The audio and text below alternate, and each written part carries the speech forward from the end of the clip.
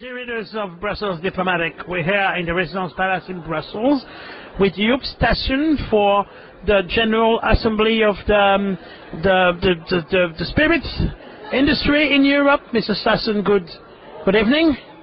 Good evening. Well, you're now the new President of Spirits Europe. Would you like to give us a general overview of the spirits industry in Europe nowadays? Well, the spirits industry is a very traditional industry. In all member states of the European Union, there is one national drink, which is usually a spirit. And if you look at the business, if you look at the companies, there are many family-owned businesses which have been active for sometimes hundreds of years. On the one hand, so very local, very rooted in their society. And on the other hand, you see the multinational companies. They're also European. Diageo is British, Pernod Ricard is of course French, and a number of other French successful companies, and LVMH, Rémy Cointreau, etc., etc.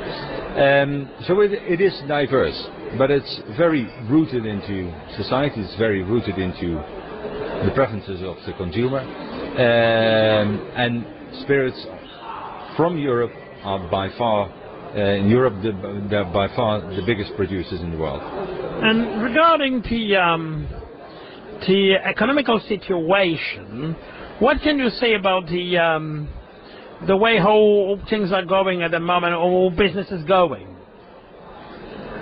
Well, economic situation is not very good at the moment. We have been in difficulty for a number of years.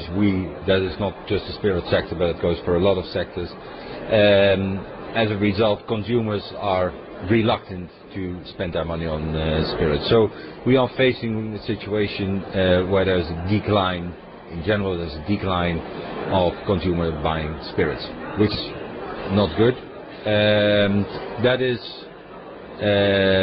also affected by governments needing money, and excises are a very important source for obtaining this money. So what you usually see is that excises go up, consumer preferences tend to go the other way around. So we have a sort of double challenge to meet. And is there today, this is my last question, is there today a pan-European policy you sometimes have to, let's say, to correct or to amend? On European level, decisions are taken with regard to exports, and export of spirits is a tremendous success. In 2012 there were an export value of total of 10 billion euros, which was even a strong increase in comparison to 2011. So the exports are doing really well, and on that level the role of the European institution is huge, because if you have to negotiate free trade agreements or access to any sort of country, that's where the European Union steps in, where Parliament has a role to play, where the Commission has a role to play, where the Council has a role to play. If you look at alcohol policy, how to deal with stuff like taxation, advertising, and the distribution, the selling points of spirits, there is no such thing as a pan-European alcohol policy. So it is diverse.